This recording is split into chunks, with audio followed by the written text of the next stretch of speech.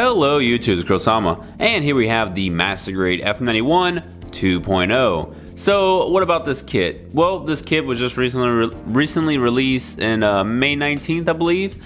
So about less than a week ago. And I know there's a lot of mixed kind of reviews out there, like people saying, oh, why does this need to be updated to a 2.0? This kit doesn't look like it's anything much different than the original 1.0, so on and so forth. Well, with me having only built the 2.0 and I have not built the 1.0, I could definitely say off the bat I really love this kit. It has quite a few flaws, don't get me wrong, and we'll go over them over the review. But in general, you know what, it does have some cool kind of features to it, and I think the overall presentation of this kit is pretty good. So without further ado, let's go ahead and get into the articulation. Okay, so before we get into the articulation review and everything, I'm definitely going to address the elephant in the room, which is all this like goldish streaks all around it. Well, there's a mode that this thing goes into, which is the after image mode. It has like a very gold like aura around it, but I don't think like the actual mobile suit itself kind of like I don't think it shines gold. I would have to like watch the movie again or pull up some snapshots, but what I was seeing is that if there is a tint of gold on the mobile suit, it's just very, very light. So I wanted to really recreate that with this suit. Like, okay, it's kind of like, all right, it's in its after image mode. And the best way I thought about it was kind of just like almost like shading, but lining it up with kind of like gold effect. So I'm not really too happy with it. Like me personally, I don't think it looks that great. But hey, it was an experiment. I wanted to try it, see how it looks like, and then whenever I build the 1.0, I can go ahead and try a different technique on that one. But without further ado, let's go ahead and talk about the head. Okay, so with the head, you know what? It looks good. Overall, I love the overall aesthetics of it. I think it is a fine looking head. But this is the problem. This head in particular can interchange with this open vent faceplate. So I don't know if this is just kind of like a part of the whole ordeal of it, but like this piece is just rests. Like I tried to plug it in as hard as I can, but it's a very loose piece. And then the overall top of the head, this comes off as well. And I don't know if that's just a throwback to the OVA when they kind of like had this part off anyways, and all you saw was this front faceplate. But essentially this is just very, very loose. But essentially what you need to do to put it into this like open vent mode, so you basically take all this off, and then you're gonna kind of pop this little, sorry for the blurriness, but you're going to pop the faceplate off. Actually, so take the little chin thing. I'm gonna move this to the side. You're gonna take the eyes off as well, and you're gonna put all that on the open vent face. So put the eyes right back, put the little mustache right back on, and then you're gonna plug this into that same socket right there. And then lastly, you want to put this right on top, like so. And finally, you're gonna put this little piece on top as well. So that's just this head in particular. That's this gimmick for it. Also, you get a second head. So if you really don't want to go through all that hassle and you just want to transform it like pretty much on the mobile suit itself, I didn't detail this at all because I'm not going to use it. But basically, you open up these panels right here, and you're going to open up this faceplate, and you're going to tuck it into the back, like so. So pretty much like try and like push them in as far as you can, and then you're just going to bring these back, and then there you go. I really just didn't care for this head. You're gonna have to paint these Vulcans right here yellow, but other than that, I mean, it's essentially the same thing, but I don't know, I kind of just prefer keeping that head over this one. I guess I don't know, it's kind of a weird preference of mine, but you got two different heads. And another thing I just want to address is how cool that faceplate is. So essentially the only reason that the vents open up like that, I guess, is to release heat that is stored within the mobile suit. But it kind of looks like a normal face because it has like a little nose right there. But yeah, I think it looks really, really dope. And as far as stickers, you are going to get 2 different sets of stickers for the eyes, 2 different ones for the front camera, and then 2 for the back of the camera for both heads. Okay, let's take a look at the body. So overall, the body is, it looks really good. You're gonna have like some little gold pieces underneath here. Maybe it might be a little bit too hard to see, because even like me trying to look at it, in real time, I can kind of see the gold, but overall, it's a little bit difficult to see. Just because there's so much black and I guess the shadows or whatever, but yeah, you're gonna have some gold parts underneath there. And the only like real gimmick about the body is that this this part comes down, so you can go ahead and expose the cockpit, which is pretty cool overall. And the overall articulation, so it can go down about that much, so a decent ab crunch, and then it can come back about that much, and then rotate back and forth. I usually don't try and like push it. Don't try and push it too far, but it looks like the back skirt that just fell off is probably going to hinder it just a little bit. Alright, let's take a look at the arms. So the only thing that I put on here, actually the only thing I put on the entire kit as far as decals, which is the dry applies, is the F91. That's really it. I really don't care for the more kind of real world mechanical like decals, like caution and all that. Well, in this case, stickers. So I went ahead and opted out and not used them because I want to kind of keep it more anime accurate as much as I can.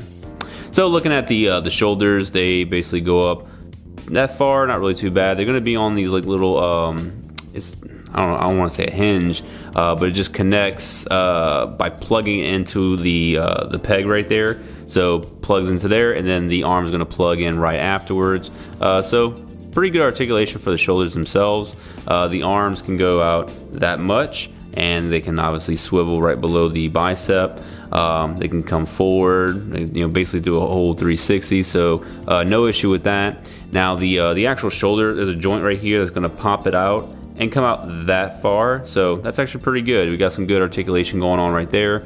We also have the vents in here, but I'm gonna go ahead and wait until I want to put the whole thing in kind of its hyper mode. And then the arm bend's pretty good. You got a really decent bend, as you can see right there. And then the whole form itself can actually rotate like that. So I think that's pretty dope. And then you're gonna have different hands, so you are gonna have basically a balled up fist. And you also have like an open hand like this, that way you can go ahead and store the beam sabers in there. And lastly, you're gonna have a trigger finger, and you are getting these hands for both arms, but you will have a trigger finger, so that way you can hold its gun.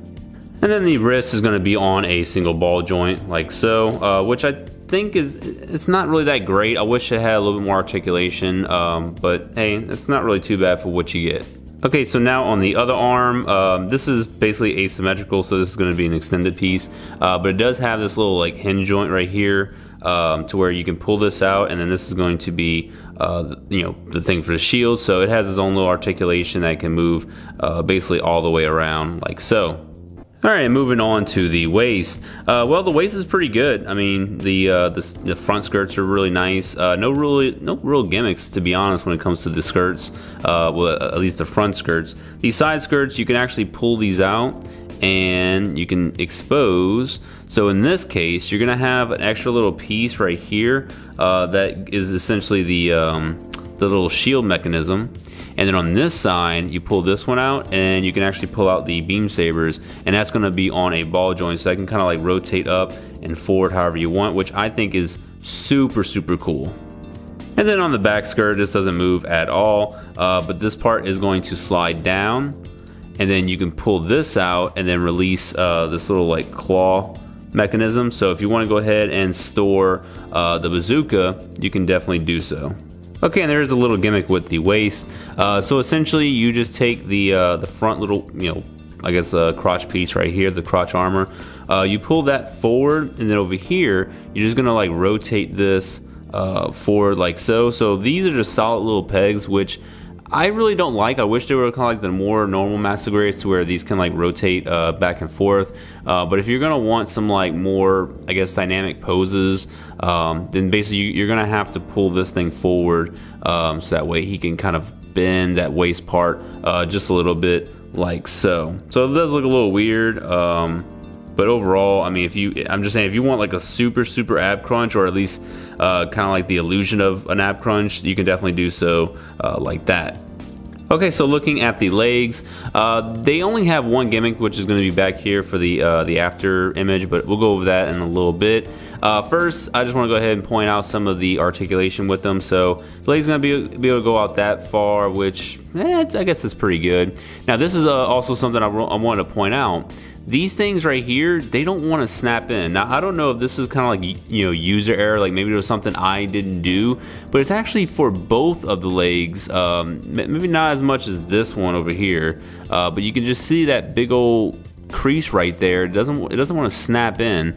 So I don't know if that's something with the inner joint right there, like the little part, this part right here, being too big. If it is, then you may have to shave it down, or you could do the easy route, in my opinion, is get some clamps, use some cement or glue, and then just hold this down and then let it dry, and then it'll be tight.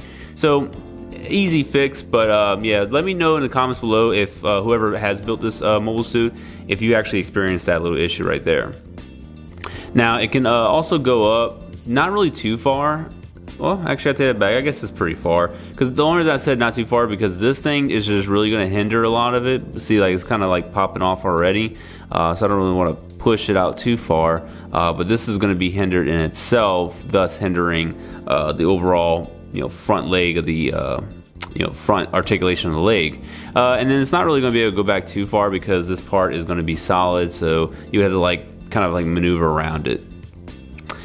And then also right here, you're going to be able to get a little bit of a swivel right there, which really isn't too bad.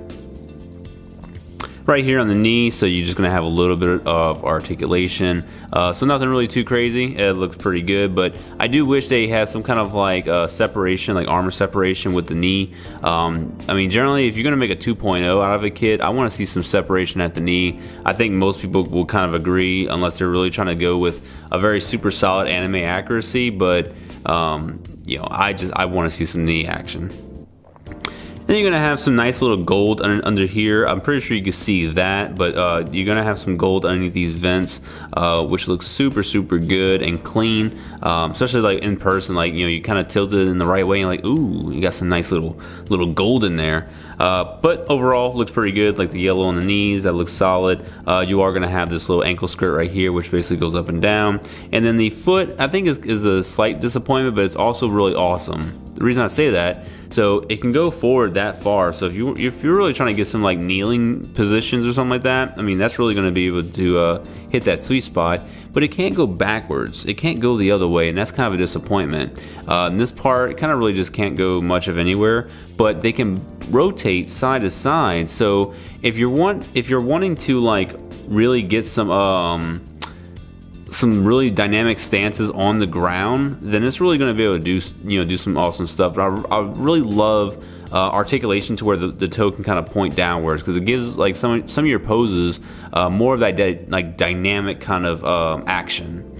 But overall, legs aren't bad at all. There's not really much in terms of like great or crazy gimmicks. I guess the only thing that's like really good is you got that little white piece right there, so when you move the leg up, it kind of just like connects with the front leg, as you can see right there. But that's not anything too spectacular in my opinion. Okay, so the first weapons I want to go ahead and show is going to be the VSBR units, which are going to be right here connected on the back. They are really nice because they have like this little swinging gimmick, which I'm pretty sure, I know the 1.0 has it. I don't know about the high grade, but I'm pretty sure the high grade does have that as well as the metal build. But essentially, they kind of just rotate down here. Now, the first thing you're going to do is basically extend that part right there. So that's pretty dope. This is going to have a little handle, which I think I'm going the opposite way. There we go. So there's a little handle that pops out right down there, and it looks pretty good. And basically going to be on a little ball joint right here. So you can kind of just move all around however you really want. And then you're going to have this other little handle right there. Now there's one more thing this thing can do, and it's pop out this little part right here, which kind of gives it that extra little girth. And overall, I think the VSBR units are pretty awesome. So awesome that these were probably like these may be the units I'm actually going to use instead of like the beam rifle or the bazooka. I'll probably just stick to these whenever I'm going ahead and pose it on my shelf. But they do look pretty good, and I think overall a very decent addition to your kind of like pose arsenal. Okay, and the next weapon you're going to have is the beam rifle. There's nothing really spectacular that comes, you know, with this thing. So you do have the handle that can kind of rotate back and forth, but it's very, very loose. So just watch out, you know, try and like keep it, you know, within the little piece. That way it's not really just going to pop off or anything. But plugs into the hand, you know, pretty much like any normal other master grade that has these type of hands. So there's like a little socket that the actual handle itself connects into, but overall it looks pretty good, and I know you can, you know, really pull off some great poses with this, in which I'm going to go ahead and do in the pose video, but overall it does look really, really good. Okay, and next you're going to have the beam launcher. It's a really, really cool weapon. I mean, I love the size of it. Looks pretty decent. So it's actually the same size as the F91 if it comes up to the shoulders. So that's pretty cool. Now the only kind of like movements it's really going to have is going to be these front little like flaps right here. Other than that, the handle can kind of move forward a little bit, and then the ammo cartridge, this can actually pop out, but I haven't seen anywhere that it can actually be stored. So I mean, if you want it to be off, you can take it off, but I would just recommend keeping it on there.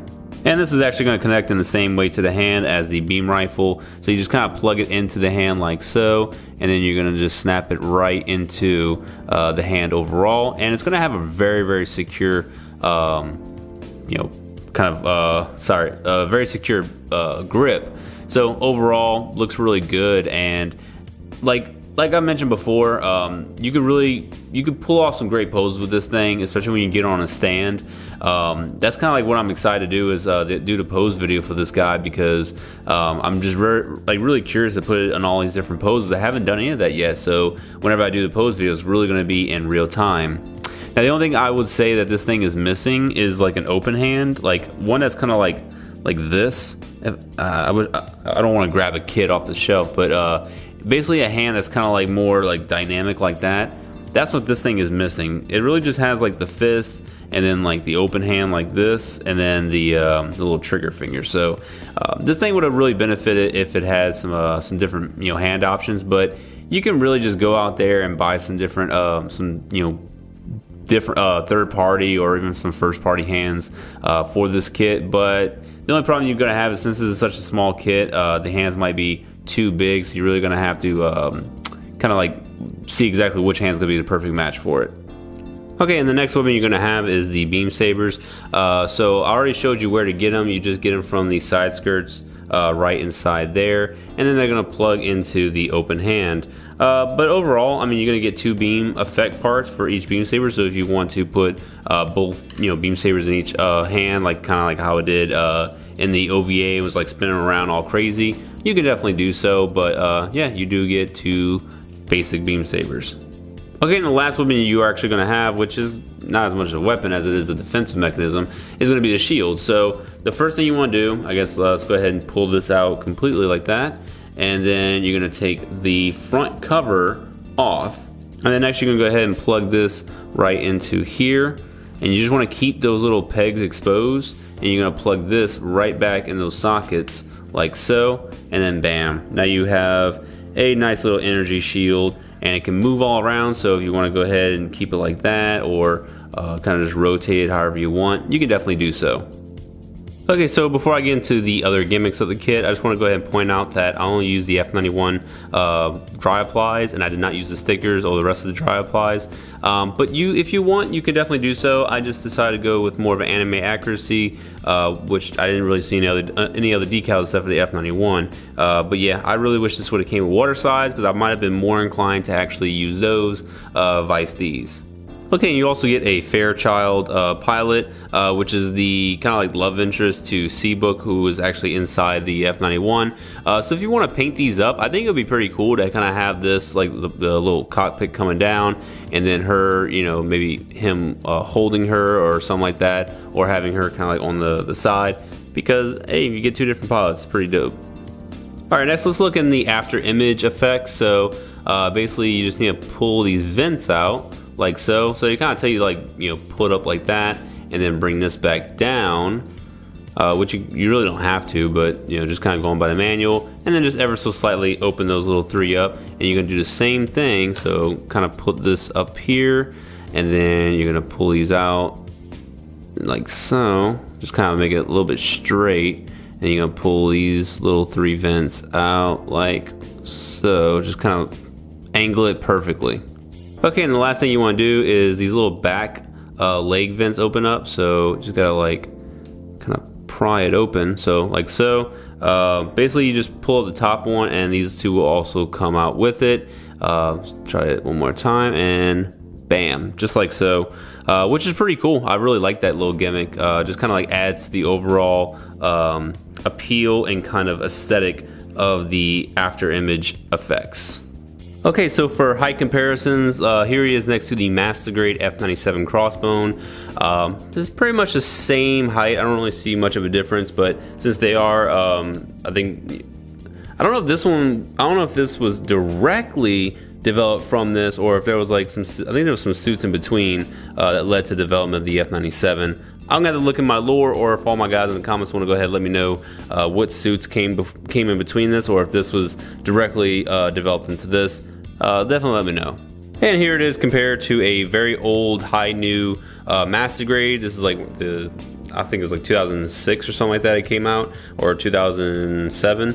But yeah, it's very, very small in comparison to one of these much older UC Master Grades. And then here it is compared to a high grade, the 00 Diver. So it's quite a bit of a difference, you know, but overall, this is still going to be relatively a small suit. Okay, so now getting into the main gimmick of this overall kit, you will have to buy a separate lighting attachment, which is the lightning unit white. I believe there's going to be some other colors, but I haven't really seen much information on that, or if there already is some different colors. But this is about 20 bucks. So it's going to kind of, I mean, it's going to cost you. This kit's already 40 bucks, so 60 bucks if you want to go ahead and light it all up. Now it does come with its own custom base, so all you really do need is going to be the lightning unit, and all you're going to do is kind of like take these wires, and they're going to flow right through here and just be exposed right up there. So there's not really much piping, it just kind of goes inside the chest, and I'll show you right now. Alright, so basically you want to go ahead and take the back part, like the backpack part off, and there's going to be a white piece right here. You're going to take this off as well. So this is going to plug essentially right into the back, like so, and then you're gonna go ahead and plug the backpack directly over the like so. You're gonna directly plug in the backpack over the stand, so that way the piping is pretty much going to well, the lighting could be concealed within the chest. Okay, and with all the lights on, this is how it's going to look. So it still has a really good amount of lights that's going to be displayed. So as you can see, there's not really too much of a problem. And the chest is also going to be able to light up like so. Turn it off and turn it on. So even with the lights, it looks pretty good, but let's go ahead and dim the lights just a little bit.